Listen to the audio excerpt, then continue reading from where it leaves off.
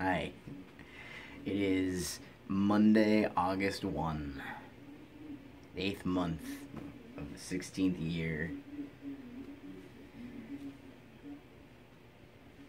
As I told you yesterday, doctors called, told me to stop taking antibiotics. I slept like a baby last night. And I woke up this morning and I was just like lying in bed and I'm like, oh my god, this feeling, like I don't want to let it go. I didn't want to let it go. I just felt so rested and so tranquil and so normal. And I guess I just didn't, I don't still know, like the full amount, of side effects that antibiotics have, because I know there's some, and people talk about the nausea and diarrhea and all this other possible stuff. I'm just gonna list the two grossest and then move on. But I'm telling you, like all of last week, from Tuesday until yesterday, I did not sleep well at all.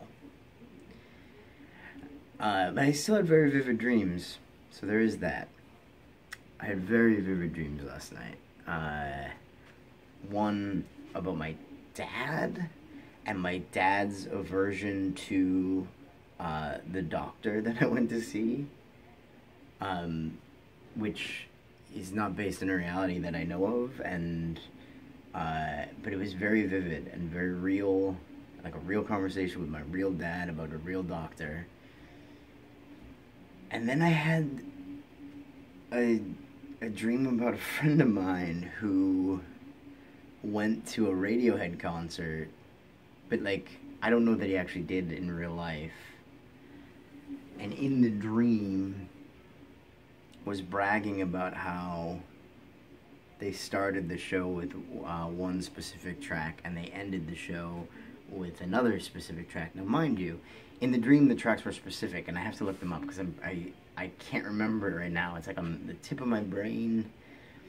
But I'm not even that big of a Radiohead fan that my dreams should be